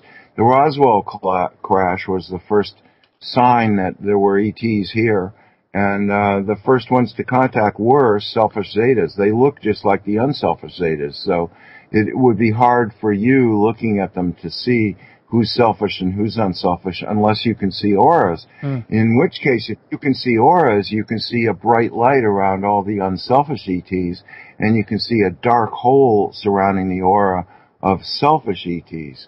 So you have to be, you should spend more time meditating until you can see auras around people, and then when you see the ETs and they're surrounded in a bright spiritual light, then you're not going to worry. But I guess some people would want to worry no matter what, but I can't help those people. But I can tell you that I've had so many, my wife and I both have had so many positive ET experiences that that would be several books by itself. And I've never written a book. I don't have a website. I'm not selling anything. I'm doing all of this out of enthusiasm for sharing what I know with as many people as possible. Okay, that's cool. We have more questions for you there, Gordon. Steve? Yeah, if bad things are going to happen, Gordon, if something is going to happen, let's say if the planet Nibiru is heading our direction, or any of these big kind of air changes that are predicted, if enough people were to be awake, and you mentioned meditating, but if people were awake and meditating to change these, like so as these things would not happen, could we then jump from whatever timeline we're on to an alternative timeline, do you think? No, there is no alternative timeline, but there are different probable realities, but that's because everything is in our hands, the hands of man. So where we go with this as a world, who knows? You can always hope that more and more people will become kind, and the selfish people will stick out like a sore thumb, which is, I guess you could describe that as the last several months, is selfish people are really sticking out like a sore thumb. Okay, yeah, Steve? I think most of the selfish people that we know over here are politicians. Yeah. Kind of the ones who are running the show. Anyway, Duncan says, David Wilcock, along with NASA, made a claim that Nibiru was passing close to Earth on November the 2nd, 17. He says, needless to say, it didn't happen. Any thoughts on that one? Yeah, I wouldn't believe all these people. I mean, I get most of my factual information from Nancy Leader, and when she takes a new question, she writes the answer that the ETs give her, and then she calls me up and reads it to me, which I'm very blessed to be able to say that I'm the second person on Earth to find out what the Zetas have just said. And then she puts it on her website, Zeta Talk, and she puts it in the other website, poleshift.ning.com, and there you can read it. So from the moment she takes a question till she answers it is just a couple hours long, and then she calls me. So I'm very fortunate. I'm very appreciative. I love her dearly. She's very difficult in many respects, but I really do appreciate what she does. And I have come to know in my heart that what she's saying is true, and I see the proof of it all the time. And there's so many things that they have mentioned. For instance, they're the only ones that ever mentioned the dark twin of the Earth, and there it is. I sent you guys 3 pictures, 2 pictures taken by a webcam at the Weimar, which is the German Antarctic station. And, you'd be watching, they take a picture every 10 minutes, and then you can play it back. And in 2009, the dark twin of Earth was bobbing off of Earth. And it's trying to pass the Earth and go around to the backside of the sun, but Planet X, by pushing with its gravity, is keeping it from doing that. But you would watch on this, you could play back all these shots, these cam shots from Antarctica, and you would see the sun rise and set, okay. Then you'd see the moon rise and set, okay. And then this third planet. What the hell is that? Well, that's the dark twin of Earth. And recently, a webcam in Alaska just got a daylight picture of it bobbing off the North Pole. So it's shifted from being bobbing off the South Pole to the North Pole. But when you have a group like the Zetas that describe the dark twin of Earth perfectly, and nobody had ever heard of it or seen it before, and then people are taking pictures of it and seeing it in the sky. A couple of years ago, a guy in North Carolina took a picture of it in the early evening sky. It was dark, the sun had set, but there it was, bobbing above the western horizon. So, you can say what you want about that it might not happen or you don't think it's there. And then I sent you 2 pictures showing the disk of Nibiru just off the rim of the sun in the 4 o'clock, 5 o'clock position. And it's very hard to get those pictures, but if you go to poleshift.ning.com, there's a section there, post your pole shift pictures here, and every day people from around the world are taking pictures of not only Planet X next to the sun, and it isn't next to the sun. You see, the sun is 93 million miles from Earth, and Planet X is 30 million miles from Earth, and it's 63 million miles from the sun. It's a very flat triangle.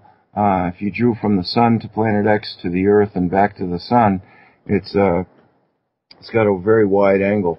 Okay. Like we just have a few more questions there. We've about 10 minutes left there, Gordon. So we'll quick fire. Huh? You have to have me on. There's so many more. I know. Look, we definitely have to do a part 2. But we're going to quick fire these questions over to you if you can give us a quick answer on them if possible. Steve.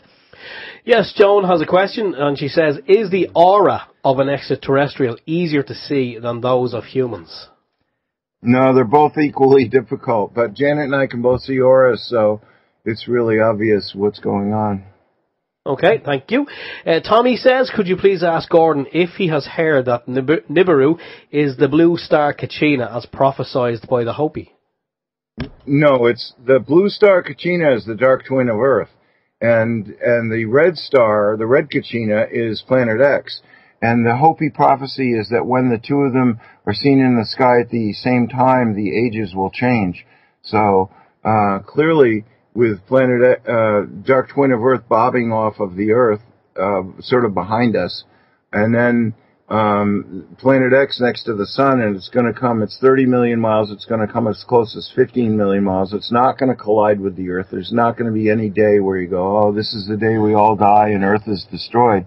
So it's been coming for a couple billion years, the same way. Every 3,600 years, it passes by. And I can't overemphasize the fact that gravity pushes. It's a lie, a 400-year-old lie that gravity pulls. And so Planet X, you don't see any hurried assemblies of astronomers going, we've got to do something about planets colliding. We've got to do something about moons hitting the planets. We've got to do something about stars colliding, because they don't collide. So, that's the truth of it. And it's a 400-year-old lie. Okay. Steve. Yeah, another question there. Just you mentioned the moon. In relation to the moon, Gordon, I mentioned here last week because I'd seen some information where a guy had said that the moon is not illuminated by the sun, that the moon has its own light, and if you measure, like if you go out in the yard when the moon is shining, that if you measure, let's say, the heat under a bush and then in direct moonlight, that you will get a difference in temperature, that the moon is actually cold. No, that's bad science. The truth is, sun hits the Earth and lights up the atmosphere, so there's always a glow from Earth, even when it's the new moon and the sun isn't hitting the moon at all. You still have a glow from Earth projected onto the surface of the moon, so that's what that is. Okay, that's worthwhile checking out. And Antarctica, what's going on in Antarctica? Do we need to be concerned? No, it's going to melt and be a beautiful place to be. And then just north of it in the Atlantic Ocean, there's going to be a new continent, an 8th continent is going to rise right off the ocean bottom. And that's why the English, knowing that the UK is going to go under, they're creating a huge operation in the Falklands, and they're going to head right to it as soon as it breaks the waves, and they're going to claim it for the UK. All right. That's the British Empire doing what it does best. Take other people's land. It'll be a fertile land, having accumulated all that organic matter from being on the bottom of the ocean. And when it rises, it'll be one big mud pie, but it will gradually dry off and become a tropical climate. So it'll be a wonderful thing. Excellent. Steve, you got another question there? Yeah, this question came in there earlier from Tommy, and Tommy says, could you ask Gordon if he has heard of the psychic Edgar Casey and his prediction of a pole shift for 2012? Well, 2012 was like 5 years ago, so I'm guessing you have. Well, my father was a member of the ARE, and he was friends with Edgar Casey, and we had all the literature around our house. They used to print out readings and staple them together, and then you would request a reading on a certain subject, and they would send it to you in an envelope, and they wouldn't send you another one until you sent that one back. So yes, I'm quite familiar. And he said that whole begin in 68 and it would culminate in 98. Well, he was off with that. But anybody would be off with that if extraterrestrials are controlling when it's going to happen. And the big thing is, this has happened before. 3,600 years ago was when the Jews left Egypt, the Hebrews. And 3,600 years before that was the flood of Noah. And 3,600 years before that was the sinking of Atlantis. So these things have happened before, and record keeping goes to hell, and you have very, very small references to it in some literature. But I was familiar with it, and beginning in 68, I thought, well, I'm going to teach myself telepathy and contact extraterrestrials. And I thought, well, there's the good, the bad, and the ugly. I only want to contact the good. So for 20 years, I would go outside and look at the stars and send messages that I wanted to be contacted. I was hoping for people from the Pleiades. And then in December of 1988, a 150-foot disc came from the Pleiades. They said they were coming and going to take me on board. I went on board. I had a 4-hour conversation about the future, and it was remarkable, since then. So originally, when the unselfish ETs contacted a human, they had to create a list of who they had contacted and give it to the selfish ETs, which were run with this group MJ12, which is now disbanded. And so they had a list every year of who they contacted, and Nancy Leader saw the list from 1982, which was the last list of unselfish people who had been contacted by unselfish ETs. And Janet Stanley, my wife, was on the list. Oh, okay. And since then, we've gone up to 4.2 billion, and there's no hope that they're ever going to be submitting lists to selfish ETs anymore. Well, that's good stuff. Well, Gordon, we've reached that point in the evening. I know we could talk for another hour, and we'd love to do that, but there's other things that we have to cover for the show. But again, thanks for coming on. We'll definitely, we'll do another show next year, and we'll get an update again as to what's going on, because it's great finding out what's happening, Next year, but I love being on your show, and thank you, Steve, and thank you. Yeah, no problem. Cheers for coming on, and it's great sharing the information. As I say, I'm being a bit of devil's advocate only because we hear different things, and it's up to people to sort out what resonates with them at the end of the day.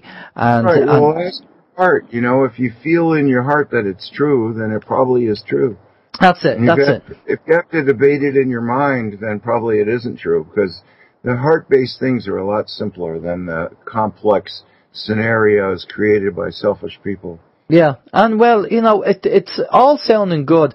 We did hear a similar thing about the whole, we all have to wake up. There's no savior program. We have to do it ourselves. And when we get to the stage where there's enough of the planet is woken up to what's going on, well, then maybe we'll see other things happen. But we have to wake people up, and we are our own saviors. That's really the crux of everything. We have to. Nobody's going to come to save us. If somebody wants to contact me, I'm on Skype, and my Skype name is Gordon James Gianniotto. Surprise. And it's gordon.james.gianniotto.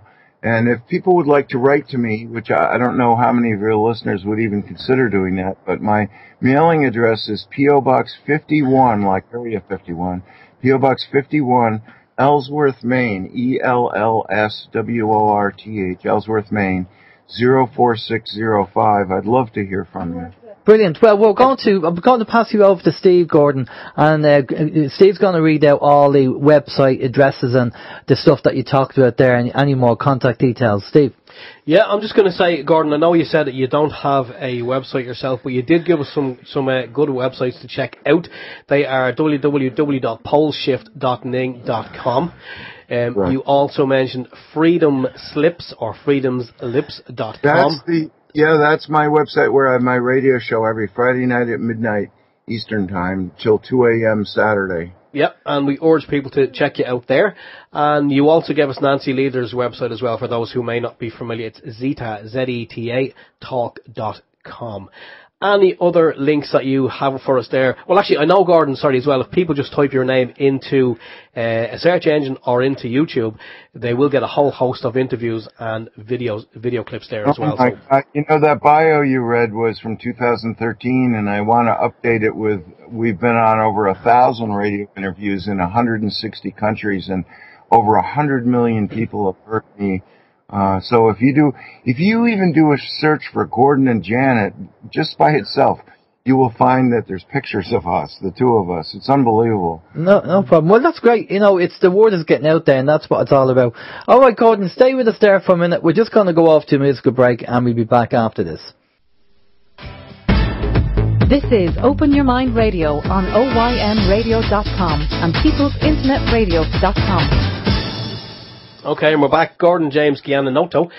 Do check him out there. You will find lots of great information. And as Gordon said, his mailing address there, if anyone is interested, P.O. Box 51, Ellsworth, Maine 04065, and that's in the US of A. So if anyone who's an older individual, probably like ourselves here, who remembers putting pen to paper and writing a letter, licking a stamp, putting it on it, and putting it in the mail, yeah. There you go. Brilliant stuff. Okay, now we did finish a little bit a few minutes earlier because we got asked during the week by a lady to talk about how we went about keeping our own children's minds open. And I have my son. My son's been on OYM when he was 13. We did a 10-minute interview with him, pre-record, and he told us he was very open-minded, and he, to be honest with you, knew more than what some adults did about what was going on. And Steve has 3 kids, and of all different ages, and the lady just said, what do we do to keep the kids' minds open? So I'm going to throw this open to Steve, because he has 3 kids of different ages, where I just have the one, and my son's mind is open to questioning things. You have 3 kids, so you know. I do, yeah. As we just kind of threw this around before we actually started this evening, and I have to say, yeah, I have 3 children, varying ages. I've 16, 11, and 4. And I think, personally speaking, from my perspective, my point of view, that it's important, even right down to the youngest, that we give them information. And well, obviously, we're not going to talk to a 4-year-old about some of the information that Gordon has given us here tonight, because that would just kind of be silly, and you would confuse the child. But stuff that's relevant, relevant. I kind of, when I say relevant, what I mean is, if you have a child of a certain age, let's say, for argument's sake, between 12 and 16, and they're in secondary school, as we call it here, or I'm not sure what they call it in other countries, and they're talking about the likes of the Gardasil vaccination. Excuse me. I think it's important to be open enough with your children, whereby you're able to discuss what you know, what your research has shown you, whether it's negative or positive. And I think before the child gets this injection, it's very important, I believe, to say, well, this is what some people are saying. There's a lot of people who've been affected by this, and there have been some people who've actually died. Some people have been left paraplegic, quadriplegic, wheelchair bound, and I would always think that it's important to share that information with your child, along with the other information, so that they can get a balanced viewpoint. Because as we always say, you have to see both sides of it. Like, if you see an argument between even your children, you can't just listen to what one child is saying and go, okay, I believe you, and not believe the other one. You have to listen to both of them and make up your own mind. And I feel information is in that category as well. So no matter what the subject is, I think, be it vaccinations, be it, drugs, or whatever it may be, extraterrestrials, if you think that your child is age appropriate and you can discuss this sort of thing, as an example, you're watching a sci-fi movie with a younger child, and they say, there's no such thing as ET. Sure, there's not. Where I think most parents, most close-minded parents would go, no, it's all makey-uppy, or it's all made up, there's no such thing. It's Hollywood. It's Hollywood, yeah. Where we don't do that in our house. What we say is, if one of my children said to me, are there any such thing as ETs? I would say, I don't know. I haven't seen one.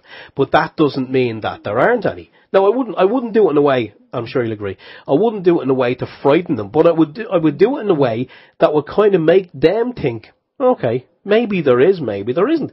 But, rather than just kind of shut them down, give them one side of an argument, go, no, there's not. Disregard it and dismiss it. I will always try and expand their mind. Like, I don't know everything. Alan doesn't know everything. Well, do you? I don't know everything. Okay, I'm just checking. I didn't want to be misquoting. But like, we don't know everything. As we say, with the fluid belief system, what we think we know today, what we hold true, could change tomorrow, depending on the information. But I think information is the key, and no matter what the age of the child, it's important, in my opinion, to share the information with them. Obviously, like I say, in a way that's kind of age appropriate. Don't kind of overburden them, overload them with information, but, stuff that's actually relevant. And like, everyone knows their own child, and you know how advanced they are, or how not so advanced they are, and you know what you can say to them. And I mean, we're probably preaching to the converted here, because I'd say most people who are listening would be probably of the same mind, where that they would kind of discuss things with their children, because I mean, obviously it's important. They're the next generation. There's no sense in going around trying to wake up your neighbour, but keep your child's mind closed. Well, see, it's all about perception, and we talk about this when we did the talk on the Basis Conference, and in the Open Mind Conference we're going to be talking about it. It's all about perception. It's not about intelligence. If it was about intelligence, all the academics would get it, and they don't get it. So it's all about perception. And when you're grown up, if your parents are saying, as Steve said, if one of the children say, are there such things as ETs? Some parents would say, probably a lot of parents would say, don't be silly, that's all Hollywood. Well, you're closing that child's mind down straight away, and it's not the way to do it. But then again, for people who are awake, and this lady that asked us during the week, how do we do it? Well, it's the same thing. We would say, instead of saying, no, there isn't, as Steve said, well, I haven't seen one, doesn't mean that there isn't. And then you could go into maybe saying, well, all the kind of billions of planets out there, it'd be a bit silly thinking that we're on our own, and you could kind of take that approach with it, or whatever the question is. But it's all about perception, and you have to kind of keep the child's mind open. So it's not, you're not shutting them down by saying, no, don't be silly. You're actually getting them to think. So, that's very important. And that's how kind of we did it, and that's how I did it with my son as well.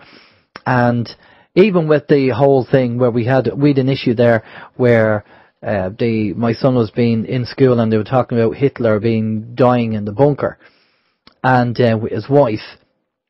And my son said to the teacher, well, actually that's one side of the story, and the kids were laughing. And the teacher said, oh yeah, there's a conspiracy there that he didn't die in the bunker. Well, if the teacher actually went and did the research, there's a book out there called Grey Wolf, 2 guys travel around the world, have documented proof, plus there's loads of documentaries of eyewitnesses and people that worked for Hitler. They knew they were losing the war in 1943, so they jumped on the U-boats and off they went to either South America or Swabialand. So we know all about Project Paperclip as well. All the Nazis went over to America. And, the evidence they had was, there was no DNA at the time. So there was a couple dead and burnt in the bunker, but, they'd no DNA. So they made an assumption that was Hitler and his wife. And that's it. It's based on an assumption. And in history, we always say the people have the money write the history. And that was convenient for them. And there's other things that, you go into. Hitler, apparently, some people think Hitler died in 1994 because they had anti-aging pills, which we heard about, Kerry Cassidy talked about with your man Wilkinson, I think his name is. There was mention of anti-aging pills. So we've heard all this. So they have advanced technology. So why wouldn't they use it then? So again, it's all about keeping an open mind and putting the pieces of jigsaw together, because there's too many people that will just see one piece of the jigsaw and form an opinion based on that jigsaw without actually doing the research and cross-referencing things. And I'm not saying you have to believe it. Again, you entertain the thought without accepting it. That's the whole idea of the fluid belief system. So, there you go. And I just want to mention as well that it's if your children, your grandchildren, or nephews, nieces, or anyone who's obviously 18 years or under. It's important, I think, to let them know that you are also open-minded, and even if they have, maybe they have something that they want to ask, a question, and they might think it's a silly question, but it's nice to know that they can come to you and ask the question without being ridiculed. As in, like, are there such thing as ETs, where their parents might go, no, don't be so ridiculous. I mean, I'm thinking nothing is worse than, well, obviously there are worse things, but, a child hearing someone kind of saying, that's ridiculous, don't be so stupid, to a question that they're asking. I think it stops them from asking more questions along the same line. I think it's important to let them know that you as a parent are open-minded and they can come and ask these questions. Yeah, especially if they've been ridiculed. Because that's the best way to shut a child's mind down, if the parents start ridiculing them. That you don't do that. Seriously, you just don't do that. It's just bad for the child. And that's part of the programming. The parents get programmed and then you put the programming on the child. It's the same thing. We had this argument today with somebody telling me that, you have to pay tax. And I said, is that right? Is that what your parents told you? Yeah, the parents told me you have to pay tax. All right. Have you checked out the law that says you have to pay tax? And of course we went down that road. And I said, do you know the history? And the same, we had this, I was talking to a few lads during the week about cannabis. And I said, any of you lads know the history of cannabis and why it was made illegal? No. Okay. And I told them. Were you trying to score, were you? No. But I told them. And I said, that's the reason why cannabis was made illegal. And they didn't know about it. And I said, well, you have to do your research, guys. You can't just, listen to what's saying on the radio and take that as proof. You have to go and do the research. Now, I just want to say a shout out to my dad. Happy birthday to him, because apparently he got in a little bit late and didn't hear the first happy birthday at the start of the show. So again, happy birthday. 82 years young this year. And he tunes in to the show every week and listens to myself and Steve. Cabal. He's going to kill you for giving out his age. There you go, there you go. And looking young, and looking fit. So he does. He's fresh and well. Right, now, just very quickly, while we have a few minutes there, on TV3.ie, which is an Irish TV station, the HSE has issued an urgent warning to members of the public to be wary of 17 cases of highly contagious measles have been reported in Dublin and County Meath in the last number of weeks. Measles is a highly infectious viral illness, and early symptoms can include a runny nose, red eyes, swollen eyelids, sneezing and fever. A few days later, a red-brown spotty rash appears and lasts for about a week. It starts behind the ears before spreading around the head and neck, and eventually to the legs and the rest of the body. In recent weeks, 12 cases have been confirmed in Dublin, while a further 5 people have contracted the infection in Meath. No doubt they'll probably start pushing the vaccine. Well, I had measles. There was no vaccine when I'm guessing you didn't have a vaccine against measles, because I don't think there was one at the time. I had measles. No, I don't know. I mean, years ago, when kids had measles, your parents chuck you in the room with the rest of the kids to get it and get it out of the way. That's right. That's the way it was. There was someone in the neighbourhood who has measles. Parents, you're right, they used to do that. Go over there and get it, and then that's it, get it out of your system. And I think when we had the measles, the only precaution that we had was, I think there was it was obviously, the old wives' tales, that it could affect your vision or your eyesight. So I think we were kept indoors and the curtains were kept on. That's right, kept a dark room, and that's it. Yeah, I think until the rash cleared up or whatever it was, and then bang, go back out and play. Yeah, that's it. So, I don't know, is it scaremongering? I don't know. But look, I just want to kind of end on the positive. The things that we need to be waking people up with, and the subject matter are organised religion, finance and banking, paedophilia, sex trafficking, law and the judicial system, politics and political system, the medical system and big pharma, the educational system and the mainstream media. So how are we doing? Well, the whole sexual harassment, paedophilia thing has now taken on a life of its own. So that's running, the snowball's gone down the hill, and loads of stuff is coming out now. So I think we can now move our aim onto another subject matter. As to what that will be, it could be, well, the religion side of things. Well, at the end of the day, after the Ryan report and all the abuse and everything else with religion, I'd like to think people are beginning to wake up to that and realise, that it is just it's not what it says it is, put it that way.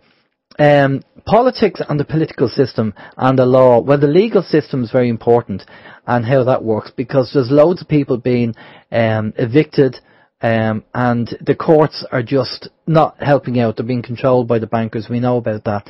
Very few people win, if any people win. So that needs to be exposed. A lot of people have been exposed to it, but in a very bad way, because they end up that they can't pay the mortgage or lose their job. So they are waking up to it because of circumstances.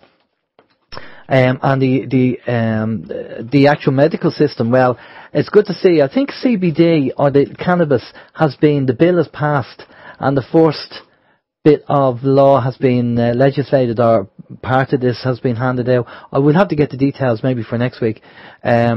So that's a good sign, and we're moving in the right way regarding that. Getting the medical cannabis, the street cannabis and smoke and all that, I'm not too concerned about that. The first thing is getting the medical cannabis.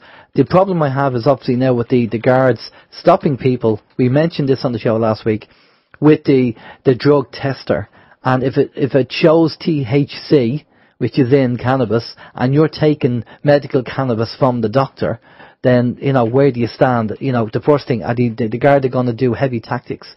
And take you as a drug user rather than you saying, look, this is my medicine. So that needs to be sorted out as well. Right, okay, now next week we have a chap on called Colm Hopkins, and I've been down to Colm's house, and Colm's house is actually off grid. He's on the power system, but he has a backup system with solar panels and stuff like that. And he has it well organised. He's really he's into self-sufficiency and all that kind of stuff. So he's in Ireland. He's not far from where I am.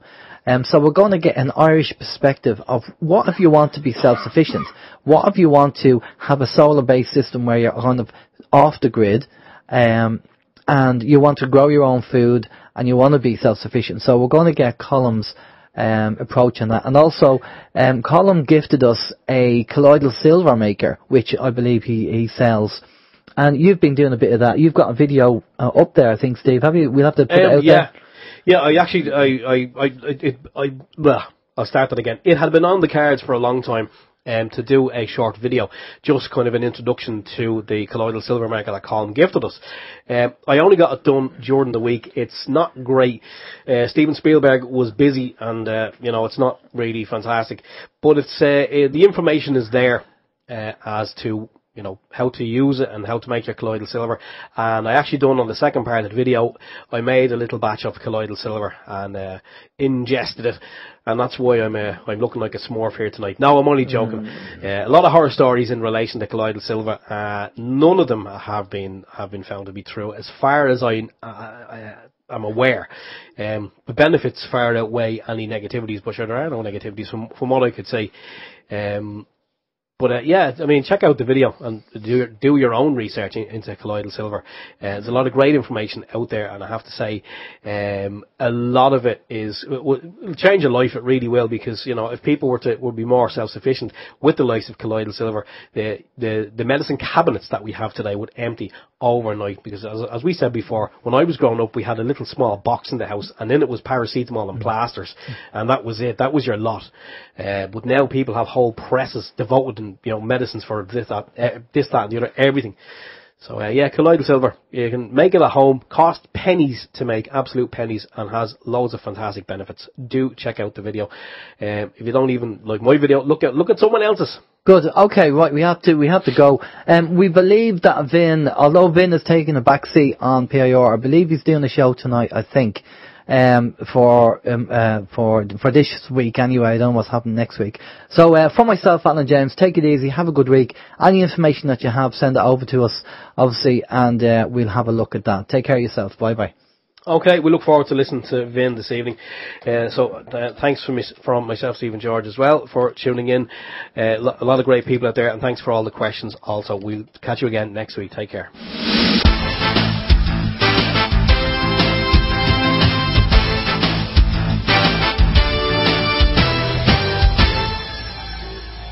Open your mind.